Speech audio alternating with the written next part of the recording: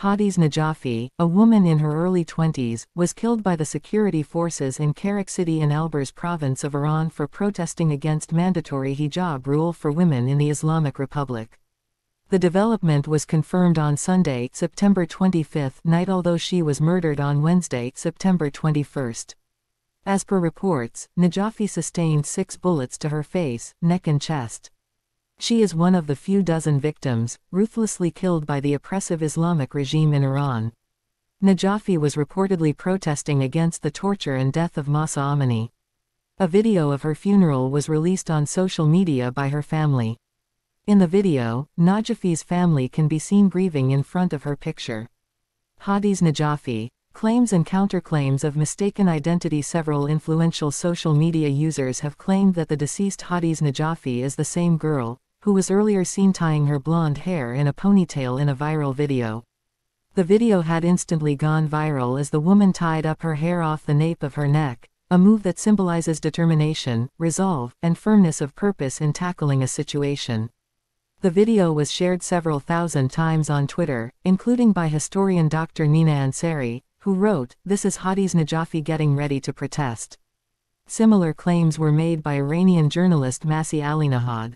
This 20-year-old girl who was getting ready to join the protest against the murdering of Mahsa Amini got killed by 6 bullets, she wrote while sharing a video of the ponytail girl. "This is Iran. This is a women revolution. This is #Iran revolution. This is 21st century and women get killed for a bit of hair. How many people need to be killed for the world to wake up? Now this is the time we need women's march everywhere. Would you help us?" wrote Masih Alinejad. BBC claims the woman in the viral video is alive and is not Hadis Najafi. The British Broadcasting Corporation has however alleged that the ponytail girl is alive and is not related to Hadis Najafi, killed by the Iranian regime. In an Instagram post by BBC Persian, it said, "This is the message of a woman whose tying her hair became a symbol of street protest." In a video call to BBC Persian, she said that she is not Hadis Najafi whose news of death was announced. The unnamed woman remarked, "I fight for Hadis and Mahsas." The purpose of recording that video was to encourage women to come out on the streets. She clarified that she is safe and urged her supporters to not worry about her.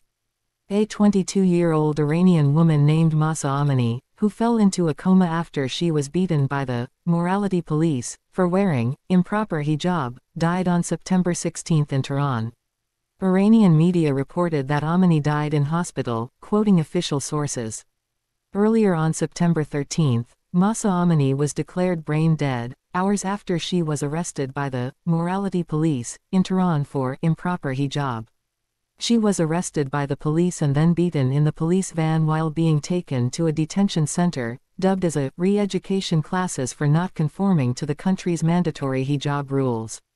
Following her death, there have been protests in Iran. Videos of women surfaced where they cut off their hair and burn hijab as a mark of protest against the compulsory hijab in Iran.